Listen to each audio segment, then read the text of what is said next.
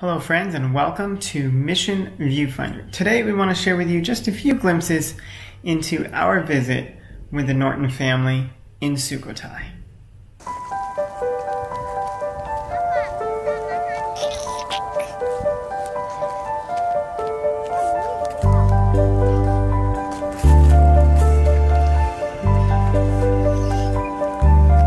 The Nortons were living in America and they have 8 kids. The youngest of which is now 5. He was 4 when they left America. And you would think of all the people, I mean, a family with 8 kids, surely they wouldn't have to go to the mission field, right? Well, God placed a burden on their heart, and they said yes. They came with 5 kids. Well, guess what? Now they have 5 more kids that they're taking care of. 2 from the slums of Bangkok and 3 more from family situations where they couldn't be cared for.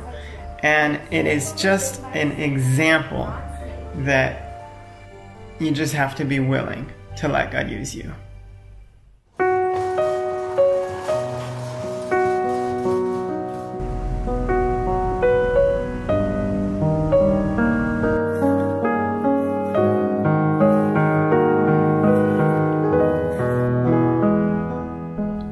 Now the first 2 kids that came were Wind and Sky, their brother and sister, and they came from a very, very bad situation. I didn't actually see it, but they told me they saw a picture of Wind, the little boy, when he was about 7, and he was drinking and smoking. And when they told me that, it was just like my brain started to hurt, just thinking about a 7-year-old little boy doing those things.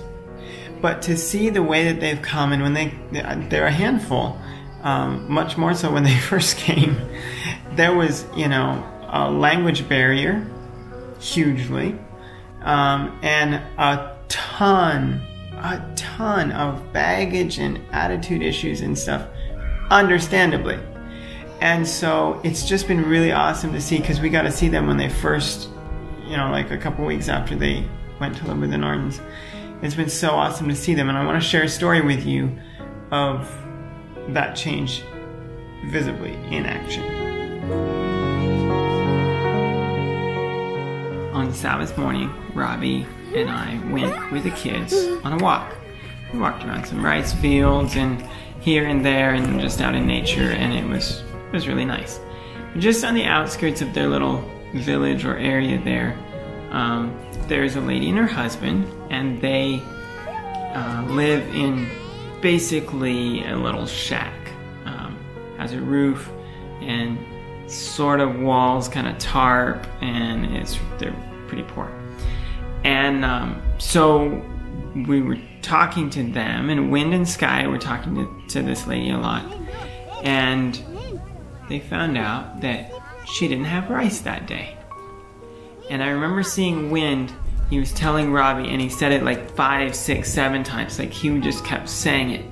She doesn't have any rice for today. She doesn't have any rice for today. Like, can we go and bring rice and give it to her? Because she doesn't have any rice today.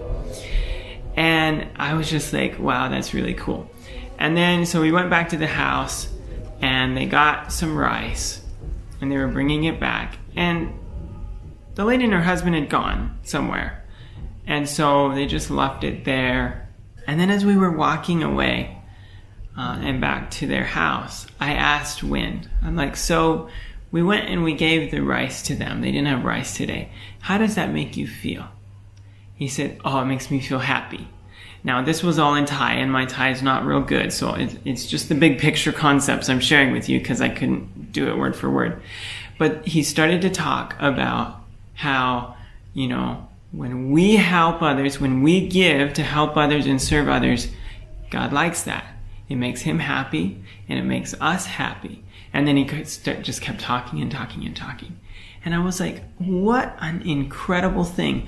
This boy who, 3 years ago, he was smoking and drinking in a slum. And now he's like seeing opportunities to help others and he's wanting to help, and then he recognizes that he's happy because he's serving God and he's helping others. I just thought that was such a beautiful story of what can happen when God works in people's hearts.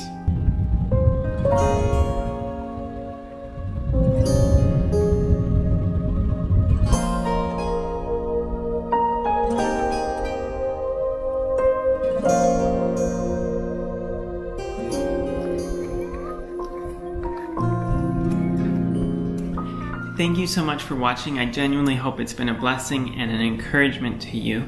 If it has, go ahead and hit like, and I'm also going to drop a couple of links in the comments, or not in the comments, in the description, to Casey's blog and Facebook page, and also another link just if you want to support their mission and what they're doing with the kids there. I know that they would really appreciate it. And if you want to leave them a message and tell them you're praying for them, drop it in the comments below and Casey will see it.